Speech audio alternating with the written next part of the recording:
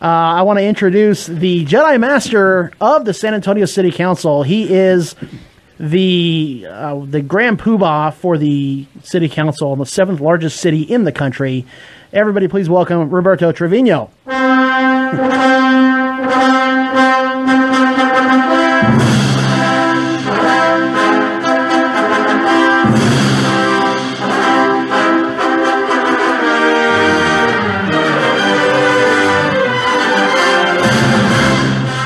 Councilman, want to thank you for coming on here, taking time out of your day from busy governing, and coming down here and talking to us. Thank you, sir. Oh, no, thank you. I'm glad to be here, really. And I enjoyed that intro. That's, again, John Williams. You can't beat it. Oh, you can't. Yeah, that's pretty awesome. Of course, that. Although Jerry Goldsmith comes a close second.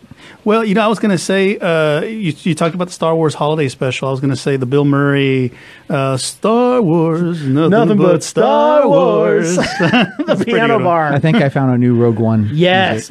Oh, that'd be fantastic. Don't let them in. Hey, I love that. That was classic.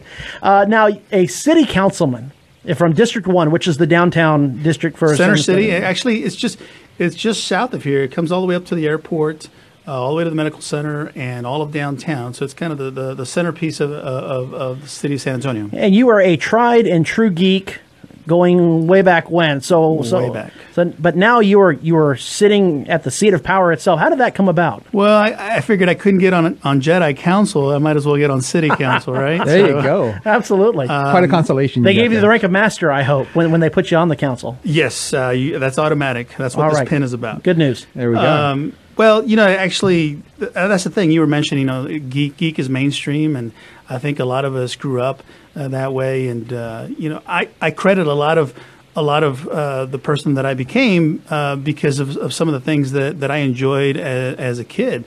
Star Wars made a huge impact on my life, and I was so interested in not only the movie but the craft of that movie, how it was made, and it was so interesting. I watched everything there was about how they made that movie, and I learned that George Lucas was really into the craft, into the special effects, the sound, all the folks that went with him. And he himself was an architectural student at some point before he went to film school. And so you can see that. You can see that in the movie. You can see that craft. And so I learned to appreciate that, and I would credit a lot of that inspiration for me becoming an architect. I'm an architect by trade, and trained myself to learn that skill. But I'm just a super geek. I've designed projects where the clients themselves have asked me to do some special sci-fi stuff in their homes, and I'm happy to do it. And then this evolution into city council was really kind of a next great step for me.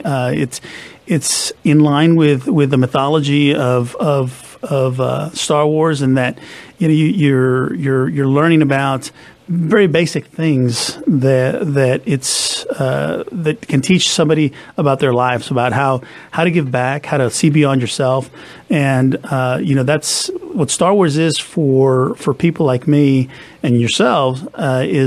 It's the modern mythology. Mythology was the first methodology to teach people the difference between good and bad.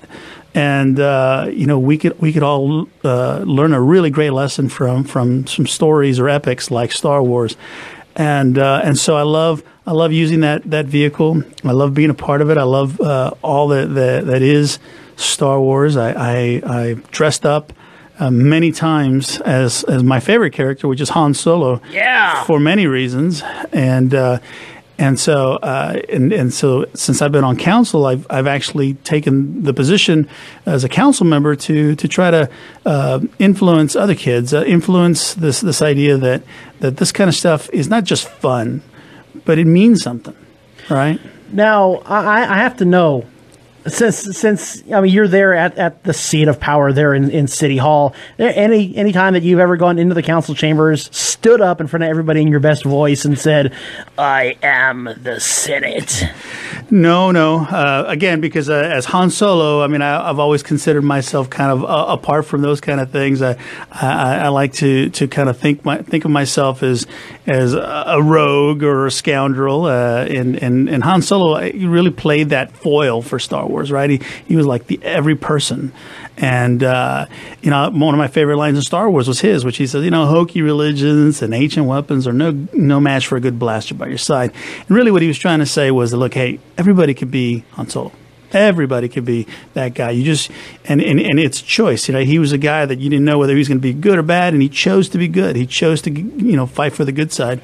And so I really enjoyed it. Plus, the name is actually Hispanic, Han Solo. Mm-hmm. And then his partner was Chewbacca. Anyway, that's just a joke. Now, you have done something, though. You did bring a little geeky touch to the council. Oh, yeah, all the time. In fact, I have two very, very accurate Han Solo costumes. I have the A New Hope Han Solo costume, which I've worn to City Hall. I actually had a meeting with the city manager in my full Han Solo costume. Oh, that'd be awesome. I have probably what's got to be the most accurate and coolest holster, leather holster, and blaster. I've made it as accurate and close to the original as possible.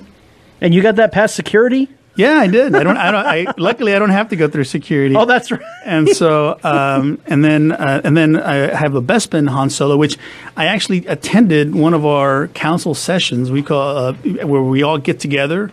Press is there, and I'm literally in my Han Solo costume attending a council session. And the best part is that I think people can appreciate what I'm doing.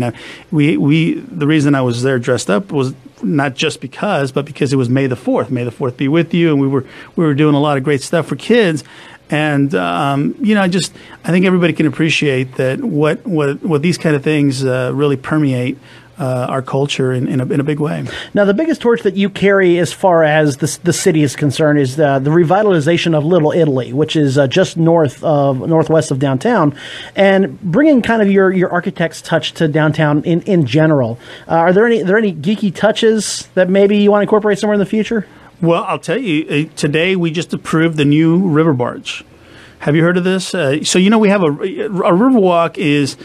We have two things here that are the most popular items in the state of Texas. Mm-hmm. Yes. The number one is the Riverwalk, right? And number two is the Alamo. And, of course, they're side by side. And we're currently reimagining the Alamo. We've got a huge master plan for that. And it's a great big effort with the state of Texas and the Alamo Endowment and the city of San Antonio. But we're also revamping a big piece of the Riverwalk, which is the barges themselves.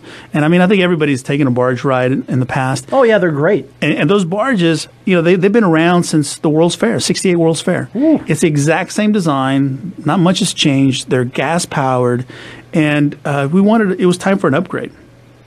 And so, in that process, we were having a difficult time getting people to respond to a more innovative barge. So I actually was in charge of creating a design competition with the American Institute of Architects, and we created an international design competition, which yielded one of the coolest, most technologically advanced and adaptable barges anyone's ever seen. This thing is seriously, if you really like geeky things, check out our new barge. We just today authorized the manufacture of 43 new barges that'll be coming next summer for the Riverwalk. Wow. We currently have the prototype in the water right now, which you have seen here and there. But what we did is we approved the manufacture of the new barges. This is the difference between the old barges. They're 100% truly handicap accessible. They are all electric. Nice. They're fully adaptable, meaning we can configure them in almost any shape pattern. We can do all kinds of activities on these barges. Typically, people just take tours on these barges, but imagine having a yoga class. Or having the symphony playing as it's going by. These barges are so configurable. They're really adaptable to so many things. They've got these panels that are water jet cut so that we can put different patterns from papel picado to maybe a Spurs logo on it. these things are beautiful. And it really, again, it goes back to this idea of crafting things, and it's something I'm really proud of. So since you're in your Tony Stark cosplay, I have to ask, is it an arc reactor that's powering these boats? It's funny you mention that, because we actually try to reach out to, the real. We acknowledge that Elon Musk is kind of the real life Tony Stark, right? Yeah, we actually reached out to him to see if we can't utilize some of his innovative technologies and batteries to see about these barges. What we have is we've been working with a company called Torpedo, and it's a package thing, and we've got some really innovative approaches. So no, we don't have an arc reactor, but boy, if we did, it would be pretty cool. Okay, and you host a movie night at your office. Yeah, well, you're talking about what we did last year, and we're going to do again this year. And again, I was mentioning the story to you. When I was a kid, and I remember seeing this poster that said, May 1977. I was there, and I'm like, God, man, it made my hair stand up. Because like, yes, I was there. And we got to talking about Star Wars, and my staff started asking me about it.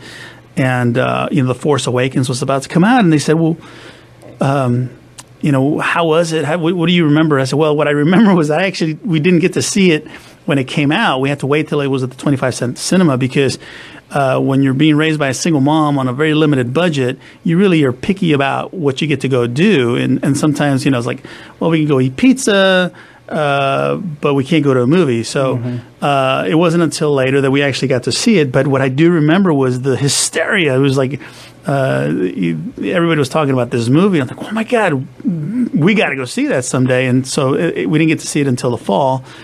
But again, as I mentioned, it made a huge impact. And my staff said, well, wow, it's too bad you can't do anything about that now. And I thought, what do you mean?